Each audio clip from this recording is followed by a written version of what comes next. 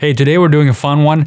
We're creating this component, which is something I'm calling a toggle bar. I don't know if that's the right word for it, but it's something in between a toggle switch and a segmented bar. Now in NativeScript, you have a segmented bar control, but it doesn't give you enough flexibility for styling. And it also looks completely different on iOS and Android, which is fine. It has its own uses. But the benefit of using something like this is that you can style it completely to how you like, and it will look the same on iOS and Android. That's what we're building today.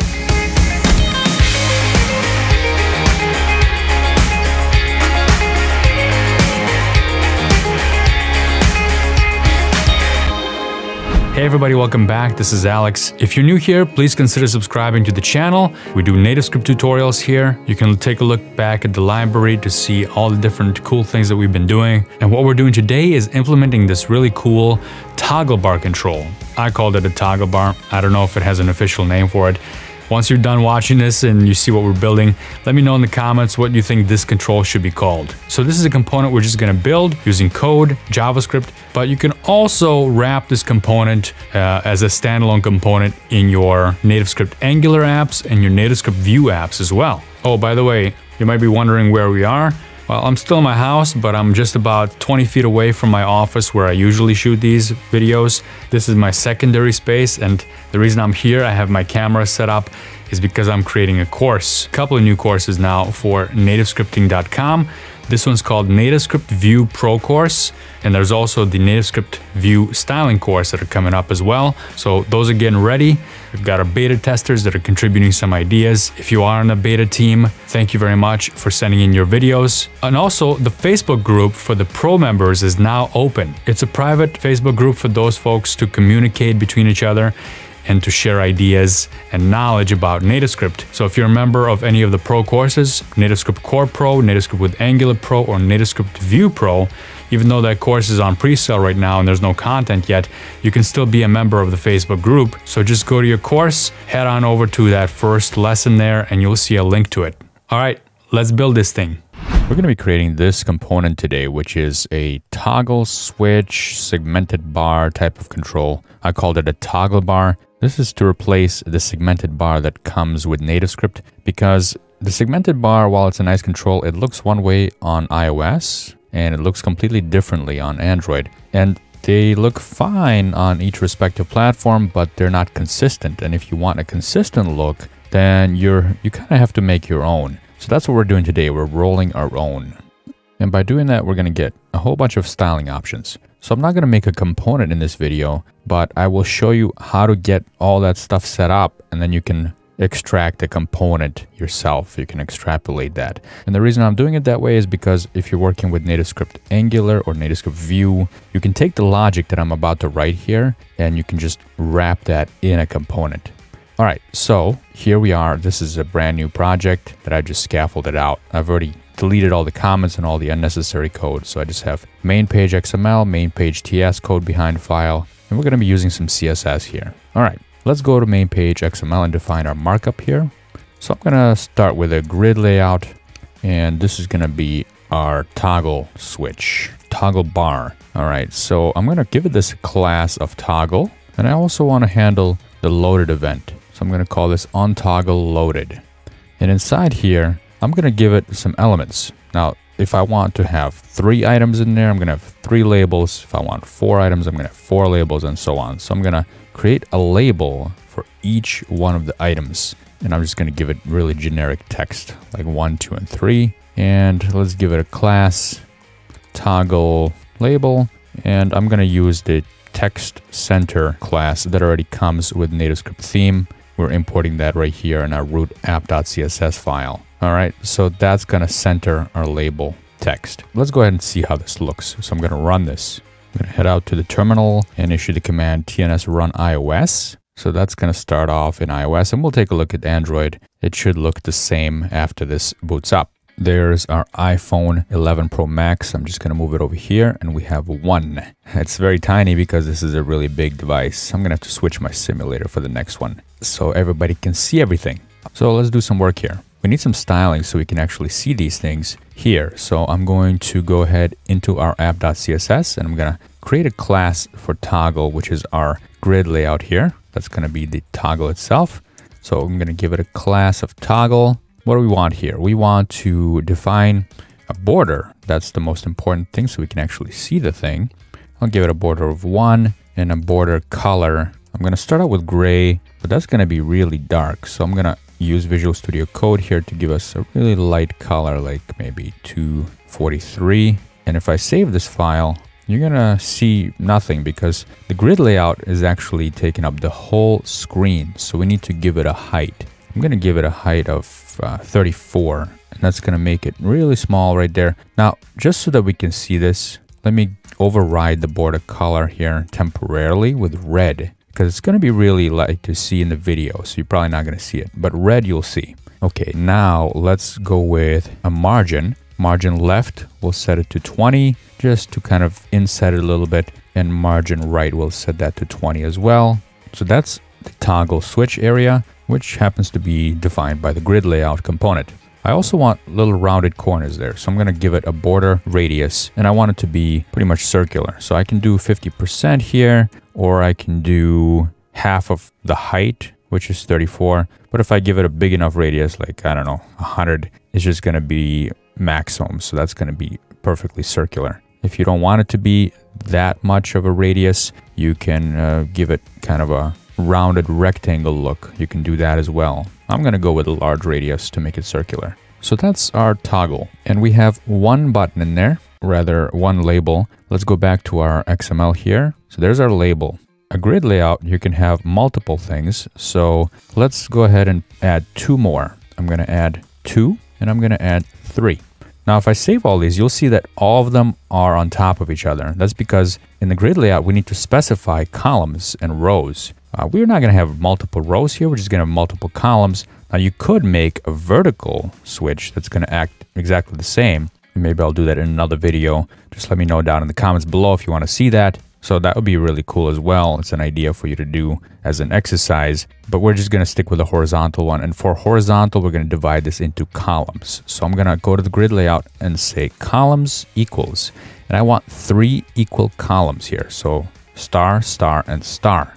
This is going to give us 3 columns, and they're going to be all equal, taking up the maximum amount of space. That's what the stars mean in the columns. And for each one of these labels, we need to now stick them into a column. So column equals 0. They're 0 indexed. Then I'm going to copy that. And then I'm going to do column equals 1 for the second label and column equals 2 for the third label. And this is going to spread them out like this. So 1, 2, and 3. Guess what? If you wanted a 4th one, you can do that too. And you can actually create this interface programmatically, which is really nice. Here I'm going to add a 4th one. Let's call it 4. And then I'm going to need to define another column in the grid layout like that. And now we have 4 items. I'm just going to leave this as 3 so we're not too crowded. But know that you can do that, and you can also create this programmatically. So now we need that little switch that goes back and forth. And I'm going to add that here in the grid layout as a label. Now, I'm adding this as a label because it's just an easy component. It's already ready-made, and I can style it however I want. It doesn't need to have text, but you can also create a custom shape and a custom component to be that toggler switch inside the toggle bar. And I have a video here showing how to create a custom component if you need to do that. So I'm going to give this an ID of toggler, and it's not going to have any text. We don't need it to have text because we just want a look. And we're going to define the class for it as toggler. Notice the placement of this label though. The placement is before any of our text labels. And the reason for that is because these are going to be on top of this one. So in the view hierarchy, if you take a look at this in 3 dimensions, this one will be on the bottom and these 3 will be on top of that. Let's go and define the toggler class in our CSS. So I'm going to do that.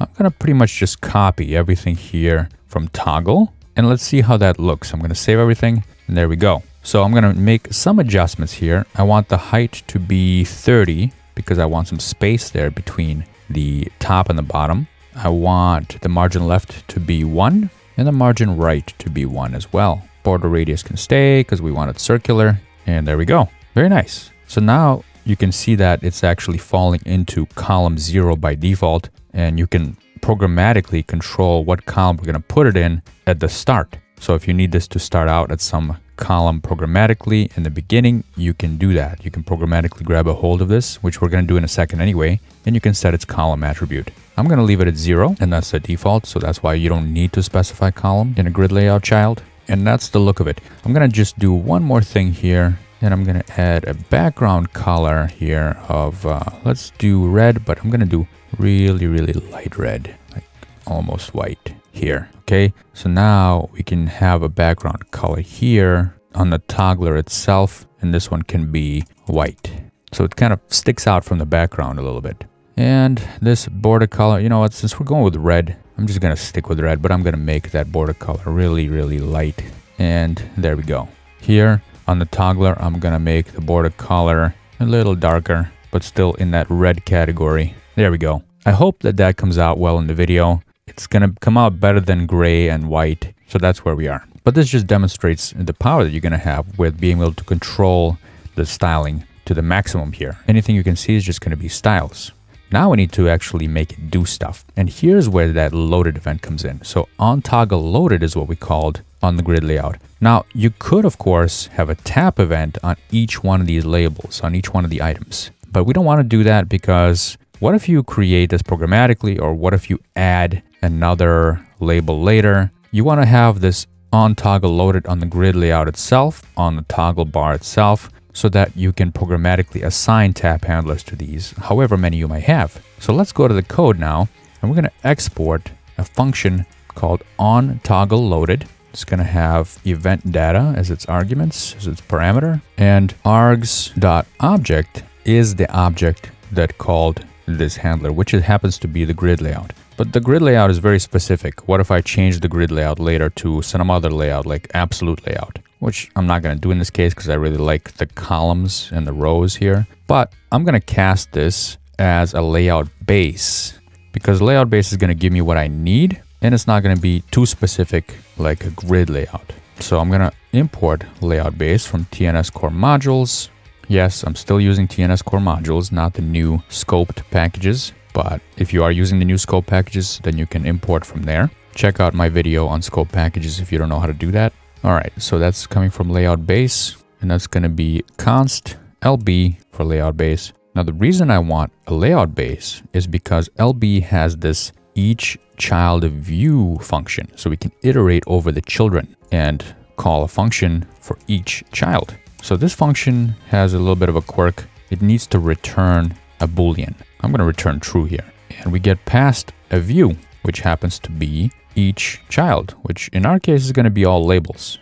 So these are going to be all the children of this grid layout, which are all labels. And we want to attach tap handlers to just the ones that are not the toggler, but the items themselves. So we're going to do a little check. If the view, which is the child, and it has a class name equal to toggler, we're going to skip this. I'm just going to return. But if that view is not a toggler, that means it's our item. So we're going to tap into the tap event. we're going to hook up the tap event, I should say. And we're going to give it a handler. And this is also going to get some args. We can't call it args because we already have args up here. So I'm going to call it a event data. And we know that these are going to be labels, but we don't want to cast them as labels. Again, what if we change that later on? So it's going to be a.object. And we're going to cast this as just a plain old view because all our views, labels, buttons, and so on, they inherit from the root view class. Now, here is the key. I'm going to get the location of this label in the context of the grid layout if it's parent. So I'm going to say location equals label dot get location relative to LB. Okay, so LB is our layout base, which is this grid layout here. And we're going to get the location of the label of each child relative to LB. And location is going to have a couple of things on it. It's going to have X and Y. Now we're moving horizontally here. So the only thing that's really we care about is X. If we were doing a vertical toggle bar, then we would care about Y. But now we just care about X. So let's do this. I want to go ahead and move that toggler, that white toggler switch, which is this label right here. I want to move that to the position of the label that we tap on. So I need to get a hold of the toggler first. And I'm going to get a reference to it up here outside of the iterator for each child. So here we have toggler lb.page. We're going to get a reference to the root page, and then get view by ID. And we're going to call toggler, and I'm going to store that as a view, or cast it as a view. Remember, this is the ID of the toggler right here. Okay, so we're going to get that toggler, and we're going to say toggler.translateX equals location.x. Now we're going to animate this in a minute, but I just want you to see how this works right now. We're going to go here. I'm going to click on 2, and you can see that the toggler switch just jumps right to 2, 3, 2, 1. And this might be enough for your use case, but usually you want something like this to be animated so it looks a little bit better. So instead of just translating this, we're going to animate this. And the way we animate it is just toggler.animate. And we're going to pass in an object here defining our animation. We want to translate, and translate takes in an x coordinate, which we know will be loc.x, and a y coordinate, which is just going to be 0. We're not translating the y coordinate. We want to give it a duration, and usually a duration of 500 is good for this kind of micro interaction. And we want to give it a curve, but I'll come back to that in a second. You'll see how ugly this looks without a curve, and I'll show you how to get a nice curve out of it. So there's that. I'm going to demonstrate this for you. Let's go to 2, and you can see that that animation is actually really annoying feeling. I mean, to me, it feels really annoying. It's still an animation, which looks better than just switching it immediately, but it doesn't look very snappy and it doesn't look very smooth. So that's why we need that curve in there. Right now, it's set to linear, but we want to do a custom curve. And the tool that I really like using, I've showed this before many times on this channel, is called cubicbezier.com. And here you can just try out different animation curves, and you can actually physically manipulate the curves right here like that. So you can see what the result will be. And the red item is what you're looking at. And once you're done with that, you can copy these values right here. There's 4 values. You can copy them out of the URL, and we're going to paste them here. So I've already created a nice little curve that I like for this particular animation. Let me show you what that is. In order to get that cubic Bezier animation curve, we need to import from TNS Core Modules, UI, animation, and then animation. And this is called cubic Bezier animation curve. That's the class we need, and we need to create a new one, cubic Bezier animation curve. And the numbers that I picked are 0.6, 0.72, and then 0, and then 1. Now let's compare the way that looks. So I'm going to click on 3, and you can see that the curve is really nice. It's snappy, so it speeds up very gently and then slows down right to the end. It's really pleasant. There's one more quirk on Android that I want to work around. So in order to show you that, let's run this on Android. I'm going to go out here to the terminal and say TNS run Android. And here we are on Android. Notice anything funny? Well, yeah, these labels, they're at the top of the bar, and we don't like the way that looks, do we? No. So one way to quickly fix that is to implement this class that we've put on all these labels called toggle label. I'm going to copy that, and let's go over here, toggle label. And the only thing we really need here is to assign a vertical alignment of middle. So vertical align middle. I'm going to save that, and let's check it out. Okay, so there it is on Android. This is an older Android emulator. I run this because I want to see how slow or how laggy the animation is. And in this case, the animation is pretty smooth. So this is a really nice component to use. Now, again, if you want to wrap this up in a component, or if you want to see me do it, just leave a comment down below. And please share this video on your social networks and let folks know how to do something like this in NativeScript. It's a pretty cool effect, and it's not very difficult to do. So if toggle bar is not a name you would call this thing,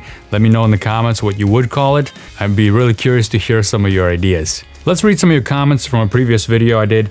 This one's the image map in NativeScript tutorial. So a lot of times you need to show a map in your NativeScript application, in your mobile app, but you don't want to have the burden or the heaviness of showing a Google map or a map box. So in this video, I show you how to use an image and how to add tappable points to that image based on different points of interest on the map. Justice Arthur says, "Thanks Alex, I really loved it. I want you to make a video when you can scroll a page both horizontally and vertically. You can make use of horizontal red list view as well. Thanks once again." Well, horizontal scrolling is one thing and vertical scrolling is another thing. And you can do one or the other at a time. To do both at the same time would require some gesture handlers that we currently don't have. You'd need to write native code for that. And usually when your intention is to scroll, it's either horizontal or vertical. You don't typically scroll diagonally unless you're doing some kind of image editing or working with images. So yes, you can handle it, but you'd need to probably make some native calls for that.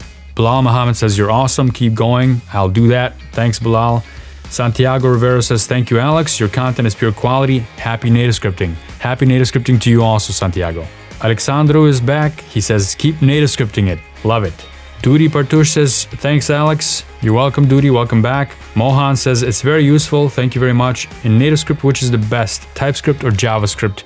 You can use either TypeScript or JavaScript in NativeScript. It supports both. I'm a big fan of TypeScript because I work with larger applications and it just helps me out, especially if you're working on a team. I have a video coming up on creating TypeScript applications from a JavaScript application in NativeScript, how to do an incremental conversion if you do start with JavaScript. There's a lot of benefits of why you would use TypeScript over JavaScript, and I'll make a video on that one of these days just to go over all the details because there's so much. Ihor says, cool, thanks. Ashaya says, thanks, Alex. I'm struggling to fix ADA issues with side drawer and images. Was wondering if you do videos for ADA issues. So ADA is the American Disabilities Act, and it has to do with how your UIs handle situations where people with disabilities are using your application. When you're creating applications on mobile devices or on desktop devices, there's certain laws in place, and different countries have different levels of these laws that require you to support people with disabilities. And if you're building third-party components for a platform like NativeScript, then you have to make sure that your components also comply with ADA rules. And if they don't, then there's going to be some issues that people with disabilities are going to have. They're not going to be able to use your application, which is not good. So NativeScript Pro UI components, according to the documentation at least, they support ADA, but I haven't done anything special other than using the ones that come out of the box. So I haven't really tested any ADA specific things in it. But if you have, let me know in the comments down below if there's issues that you came up with, or if there's other things that you saw, ways how to fix these issues. Kalimula says, can I run NativeScript on my Windows for Android and iOS both? So if you have Windows and you're building your NativeScript apps on Windows, you'll be able to run a local emulator for Android. You won't be able to run a local emulator or simulator for iOS, but if you have an iOS device and you're running on Windows, then you'll be able to do a preview of your application on your device, on your iOS device. You'll have to use the preview command that comes with the CLI. And Sergey says, hi Alex, thanks for the great tutorial. What about the detection of these label icons from the screen by code? Is it possible in NativeScript? I think it'll be something related to grabbing the pixels from the screen inside the rectangle around the touch point, extract colors, put them into a two-dimensional array, and compare it with the predefined array of the label icon. What do you think? Sergey, you always come up with really awesome ideas. That's a good idea also. And I think that'll work. But the biggest issue that I've had with JavaScript libraries is how do you detect the colors that are underneath your touch, or how do you even detect or extract the colors? A pure JavaScript library that'll do that with images without having to rely on the browser. If you can find a way to do that, I think that'll solve a lot of our problems. All right, folks, until the next time, happy native scripting.